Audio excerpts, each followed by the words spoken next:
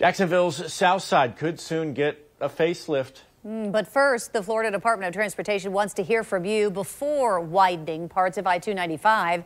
And Lena, the goal is to give drivers more space, especially during peak travel times. Good morning, Vic and Jen. FDOT is specifically looking at changes to the East Beltway to improve the flow of traffic. Before it can move forward, it does need to hear from the community. It's no secret that our region is growing significantly. We're seeing that with not only census data, but every day we're getting hundreds of and thousands of people coming to our state. To keep up with the growing population in Jacksonville's south side, the Florida Department of Transportation wants to add an additional lane on each side of 295 from JTB to the foot of the Dames Point Bridge at the South Side Connector, increasing lane capacity from 4 to 6. A lot of the times we compare traffic to or congestion to like water going through a pipe.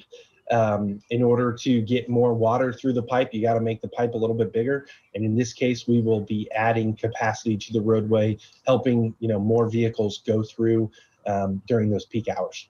Other improvements could include adding new entrance and exit ramps at 295 and Merrill Road interchange, improving traffic operations by adding auxiliary lanes between intersections, converting the 295 Town Center Parkway interchange to a diverging diamond interchange, and constructing noise walls at qualified locations. Before moving forward on this new construction, FDOT is seeking the public's input. We really encourage that. We want the community to be engaged with us and help us make these decisions, because at the end of the day, it's locals, it's the people that live here like us that have to live with the decisions that are being made.